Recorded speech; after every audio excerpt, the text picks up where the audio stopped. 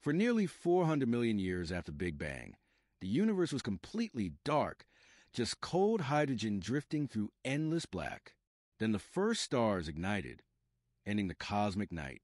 But here's the real mystery. How did these first stars not only light up the universe, but actually shape the very first galaxies? What was the universe like before the stars formed? In the beginning, the universe was simple, mostly hydrogen and helium, slowly cooling and expanding.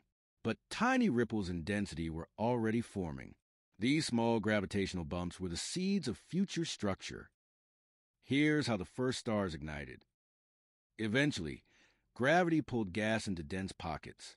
When pressure and heat became extreme, hydrogen fused, and the first stars, called Population 3 stars, were born.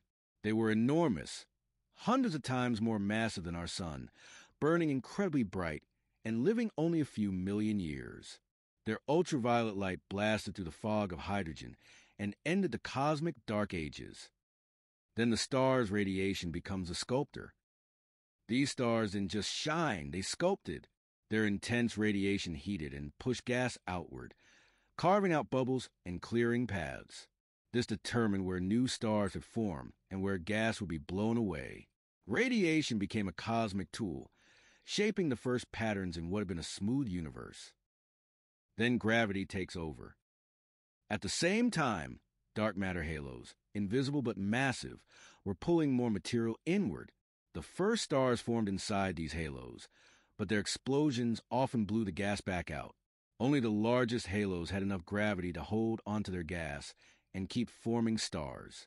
This push and pull between radiation and gravity decided which clumps of matter would grow into first galaxies.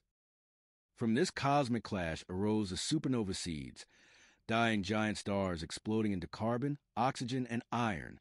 These elements cooled gas, sparking new stars as shock waves compressed nearby clouds. From these seeds, early galaxies formed in growing dark matter halos, small yet resilient, guided by the first stars that shaped the universe's blueprint and future structure, igniting the dawn of cosmic order itself.